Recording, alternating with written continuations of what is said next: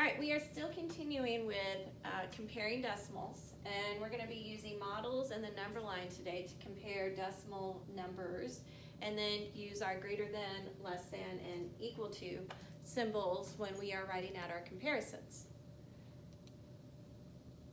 All right, so quickly, some fluency.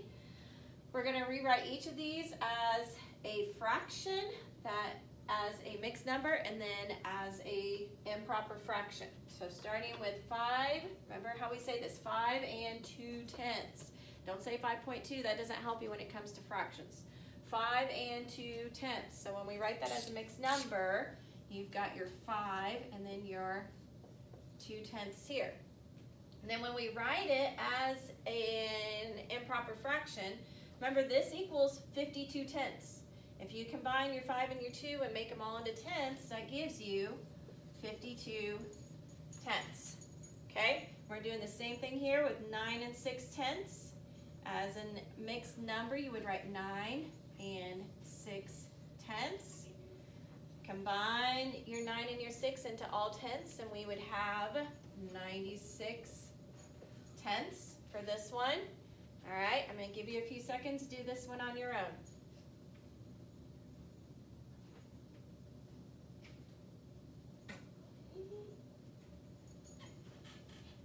Okay, you should have done 10 and 6/10.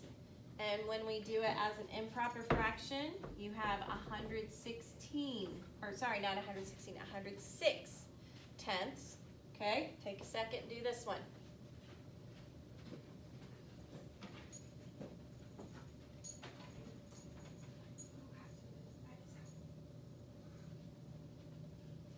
Okay. 78 and 9/10 you would write as 78 and 9/10. And when you write it as an improper fraction, you have 789/10. All right, let's look at the next slide. This time we're writing them just as mixed numbers. So exactly what we were just doing. If you say them in your technical terms, it makes it really easy. So we've got 3 and 1/10 here. So as a mixed number, you would write 3 and 1/10. Okay, 9 and 8/10 here. Again, write it as exactly how you say it, 9 and 8/10. Okay, take a second and do these next two problems. I'll give you about 20 seconds.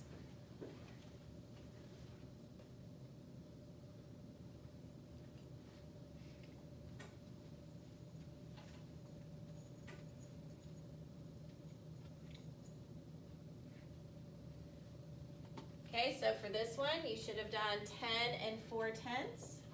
So you're 10 and 4/10 like this, and then 64 and 3/10 like this.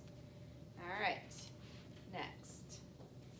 Let's look at our application problem. In science class, Emily's 1 liter beaker contains 3/10 of a liter of water. So we've got Emily's beaker contains 3/10 of a liter. Allie's beaker contains 8/10 of a liter of water. And Katie's beaker contains 63/100 of a liter of water. So then we've got Katie's with 63/100 of a liter. Who can pour all of her water into Emily's beaker without going over 1 liter? Allie or Katie? All right, so let's take a look at this. So we've got Emily's beaker here, contains 3/10 of a liter. We have Allie's beaker, which contains 8/10 of a liter. And we have Katie's beaker that contains 63/100 of a liter. So what it's asking is, which one of these two girls, Allie or Katie, can combine their liter of water with Emily's 3/10 of a liter of water and not go over 1 liter? Not go over 1 liter. Pause the video and take a second and see if you can figure this out.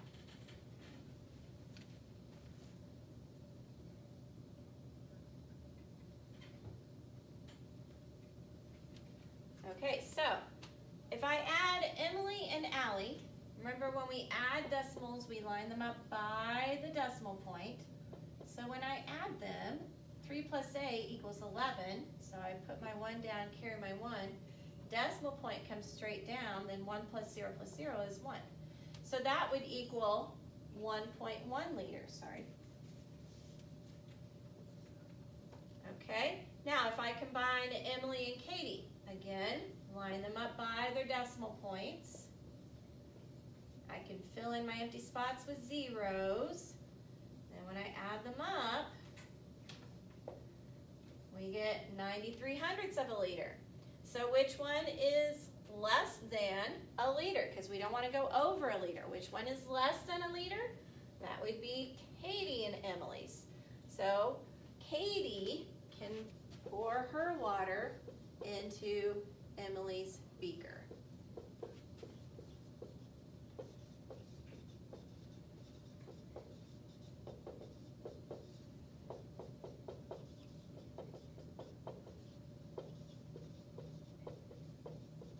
Okay, so 93 hundredths is less than 1, 1 and 1/10 is greater than 1.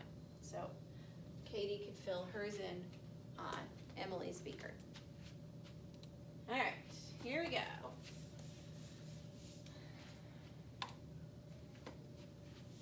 So you're going to have these templates on your Google Classroom that you can open up into Kami and use them.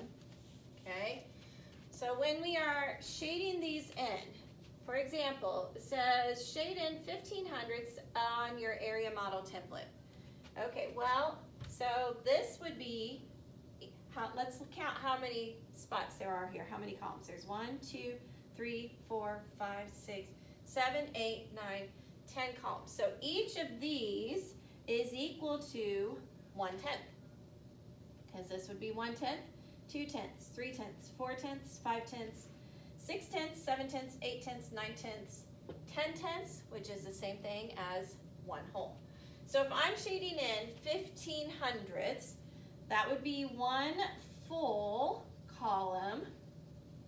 But how can I show 5, the 5 hundredths part? Well, I can take my tenths here and break it into 10 parts.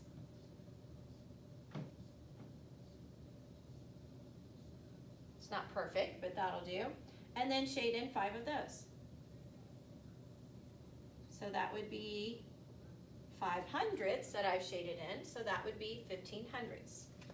So this one equals my 15 hundredths, okay? Next it says shade 51 hundredths on another area model template. So on this one, I'm going to shade in 51 hundredths. Well, that's going to be 5 whole tenths. So 1, 2, 3, 4, 5. And then I need to shade in 1 hundredths. So that means that I need to break that next column up into 10 parts, just like I did over here. I'm going to use different color this time. Okay, so 1, 2, 3, 4, 5, 6, 7, 8. Right? And then I'm going to shade 1 of these. Can't get my lid off. There we go. I'm going to shade 1 of those. All right, so this equals my 5/10. This equals my 100. So that's going to equal my 51 hundredths. All right, so looking at them, which one's greater? Looking at the 2 models, which one has more shaded in? 15 hundredths or 51 hundredths? Well, obviously, 51 hundredths has more shaded in. It's got 5 full columns shaded in. It has more than half of my entire area model shaded in. This only has 1 full column and half of another. Okay, so 51 hundredths is greater than 15 hundredths based on how we look at our models there. So we could say 15 hundredths is less than 51 hundredths. Is there another way to record it? Well, yeah, we could put 51 hundredths first. So we could say 51 hundredths is greater than 15 hundredths. Okay? Now we're going to repeat with some others. We're going to do 37 hundredths and 3/10. All right, so on 37 hundredths, I'm going to fill in 3 whole columns to represent my tenths place. And then I'm going to break it into my next column. I'm going to break it into 10 parts to represent my hundredths place. So 1, 2, 3, 4, 5, 6, 7, 8.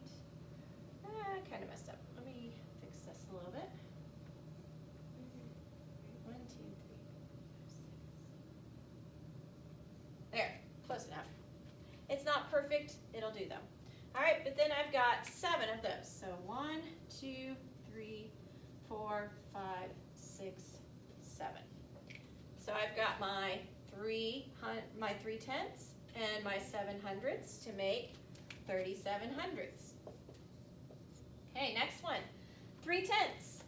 So that's just 3 full columns here.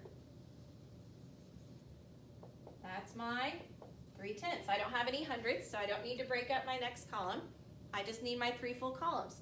So when I look at them, they both have 3 full columns, but this one has 7 hundredths. It has part of the next column. So that means that there's more shaded in here than there is here. So if I write it out, I'm going to say 37 hundredths is greater than 3/10. Okay, now, in the past when we've compared decimals, what do? We line them up by the decimal point. So if I line up 0.37 like this and 0.3 like this, I can fill in a 0 there. Then we compare from left to right. Well, they both have zeros in the ones. They both have 3 in the tenths, so we have to look at the hundredths place. 7 is greater than 0, so that means that 37 hundredths is greater than 3/10. Okay, let's do 27 hundredths and 7/10 next. Okay, so I'm going to shade in 27, so that means that I have 2/10, so 2 full columns here. 1 and 2, and then I'm going to break this next one up.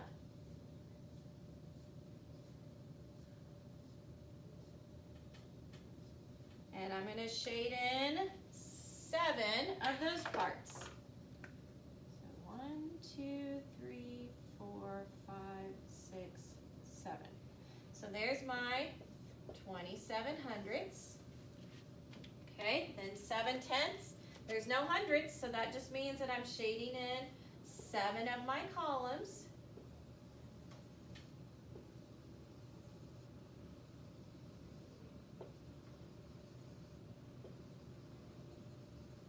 Okay, well look, which one has more shaded in?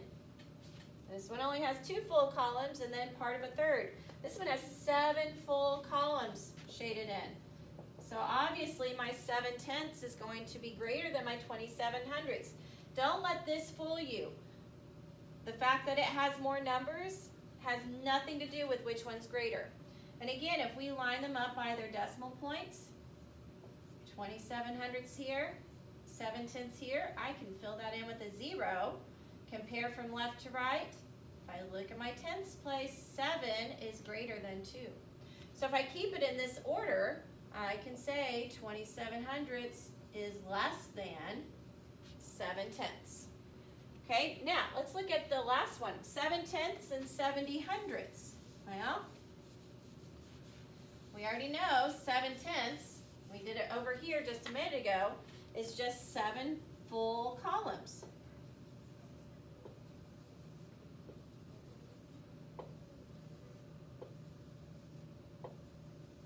Okay, so there's my 7/10.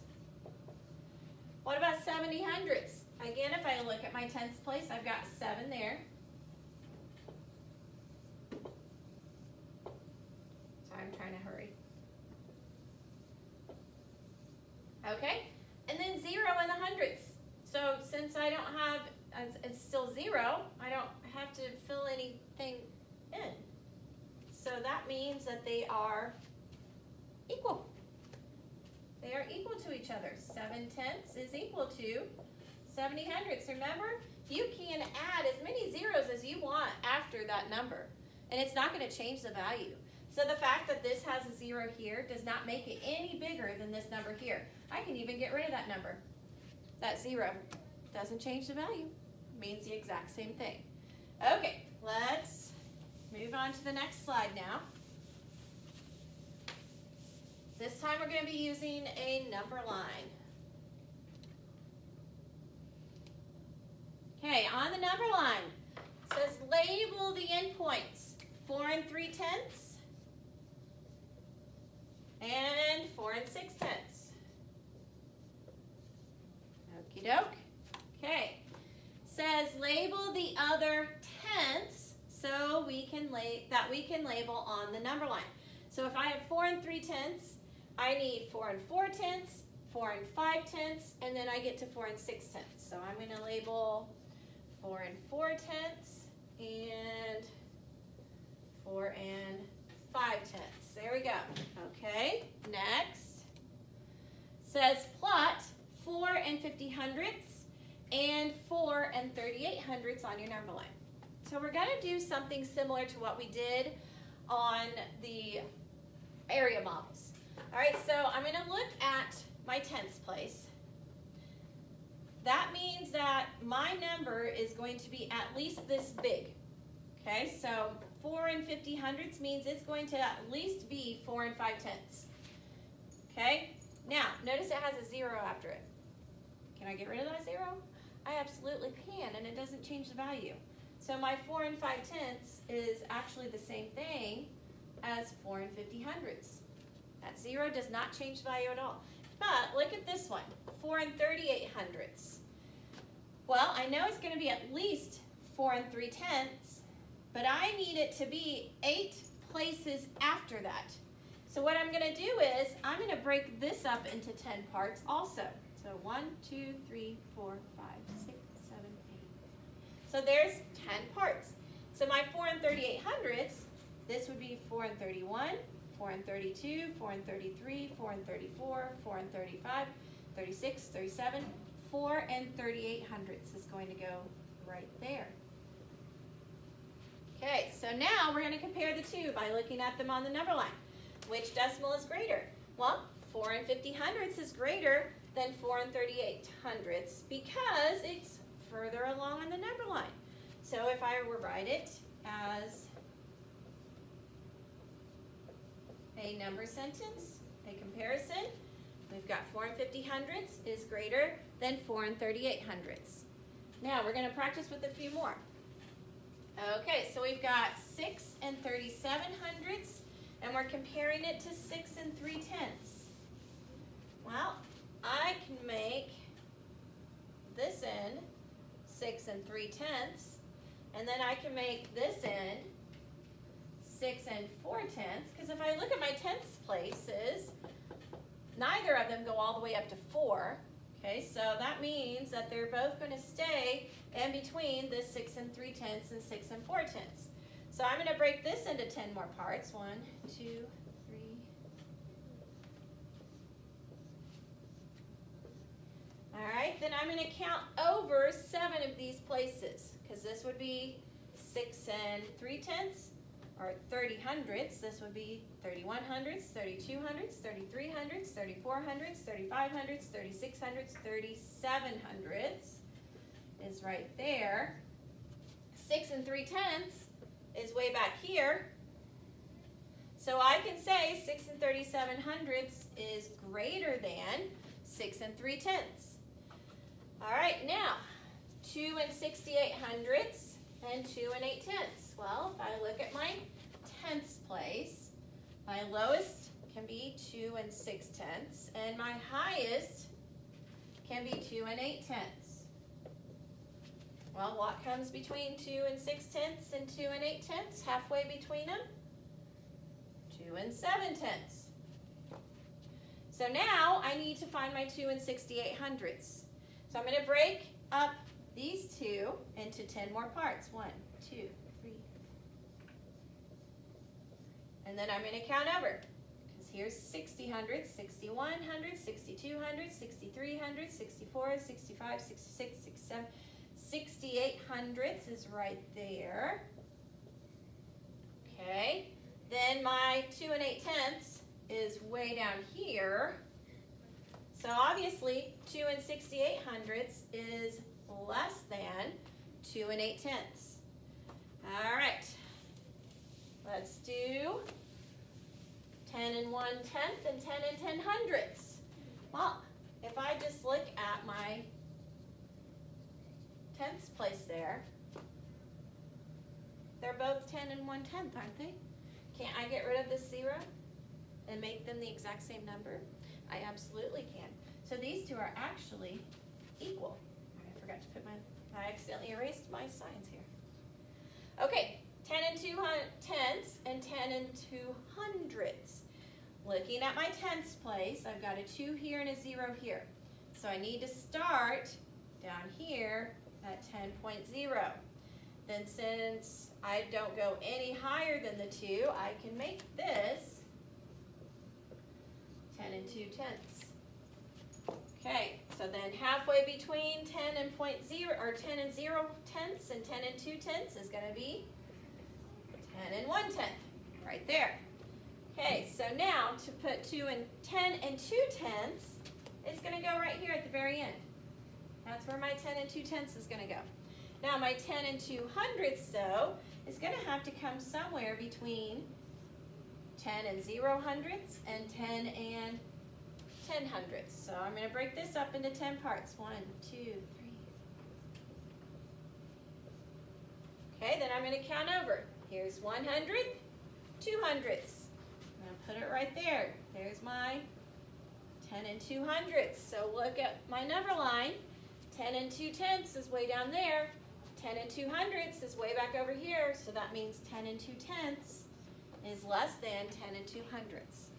Now, you can use the area model strategy, you can use the number line strategy, or you can line them up by the decimal points like we've been doing in the past. Okay? Make sure, oh, we still have one more. I forgot about this one. Okay, this one we're going to go kind of fast. This is going to be our other method, lining them up by the decimal points. Okay, so I'm going to line them up, 6 24/100, 5 24/100. Starting in the ones place, I already have a difference. 6 is greater than 5, which means 6 24/100 is greater than 5 24/100. Next one, I'm going to keep going kind of fast. 13 24/100 and 13 42/100. So when I line them up by the decimal points, and I go from left to right, go to where they're different. Well, 2 is less than 4 in my tenths place, which means that 13 24/100 is less than 13 42/100. I'm going to move this over here. All right, 48/100 and 2 1/10. I line them up by their decimal points. I can fill in zeros there. I already have a difference here in the ones place. 0 is less than 2, which means 48/100 is less than 2 1/10. Switch markers again. 2 17/100 compared to 2 7/10. And remember, you can fill in your empty spots with zeros. Starting in the tens place, or the ones place, sorry. They are the same there, but we go to the tenths place. 1 is less than 7, so that means that 2 17/100 is less than 2 7/10. Okay, next one. We've got 3 3/10 compared to 3 30/100. So when I fill in my empty spot with a 0, look what happens. I have the exact same number. I don't even need to go and compare because I know they're equal. Next. 7 9/10 compared to 7 9/100. I'm going to fill in my empty spot with the 0. Start on the left. They both have a 7 in the ones. Go to the tenths place. 9 is greater than 0. So that means that 7 9/10 is greater than 7 9/100. Next one. 8 2/100 compared to 8 and 2 tenths. So we got to think about, how would I write this as a decimal? Remember, it's 2 tenths. Well, how would you write 2 tenths as a decimal? You would make it 0.2. So this would be the same thing as 8.2, 8 and 2 tenths. All right, so, oops, I wrote that wrong. 8 and 2 hundredths, and then I'm comparing it to 8 and 2 tenths. Fill that in with the 0. Starting at the ones, they are the same, so then I'm going to move to my tenths. 0 is less than 2, so that means that 8 and 2 hundredths is less than 8 and 2 tenths. Okay, 5 and 3 tenths compared to 5 ones and 3 hundredths. So we got to think about, how would we write 5 ones and 3 hundredths as a decimal? Well, we would put a 5 in the ones place, and means decimal point. So I'm going to put my decimal point there. So now I focus on the 3 hundredths. How many places after the decimal point is my hundredths place? 2. 2 places after the decimal point. So that means I got to fill in with a 0 in the tenths and a 3 in the hundredths. Now I can compare them. I'm going to put my 5 and 3 tenths on top since it's my first number. I'm going to fill in my empty spot here with 0. Then I'm going to start from left to right. 5s are the same. I get to my tenths place. 3 is greater than 0. So 5 and 3 tenths is greater than 5 ones and 3 hundredths. Okay, 5 and 2 tenths compared to 52 tenths. What would 52 tenths be as a decimal? 5.2. 5 and 2 tenths. So what do you notice about those two numbers? They are equal. Okay. 4 ones and 6 tenths compared to 4 ones and 60 hundredths. Well, let's write these as decimals. If I have 4 ones, that's a 4 in the ones place, and means decimal point, then 6 tenths. How many places after the decimal point is the tenths? 1. So that would be 4 and 6 tenths. Now let's do this one. 4 ones, so 4 in the ones place, and means decimal point. 60 hundredths. Hundredths means it needs to end in the second spot. Well, since I have 2 numbers, that makes it easy. I just do this. Okay, so when I go to write them up and down, 4 and 6 tenths, 4 and 60 hundredths, and I fill in my empty spot with a 0 there, what happens? I create the same number. 4 and 60 hundredths, 4 and 60 hundredths, so these 2 numbers are equal. Okay, 2 and 31 hundredths and 23 tenths. Start here. How would I write 23 tenths as a decimal? We've done this many times. It would be 2 and 3 tenths. So now I'm going to go and write them up and down. 2 and 31 hundredths, 2 and 3 tenths. I'm going to fill that in with a 0. Then I'm going to start from left to right. Ones are the same, tenths are the same. Look at my hundredths place. 1 is greater than 0, so that means 2 and 31 hundredths is greater than 23 tenths. That is my last one. All right, so next video I'm going to go over a couple of your problem set problems for you to work on and complete, and then make sure you turn it in when you are finished.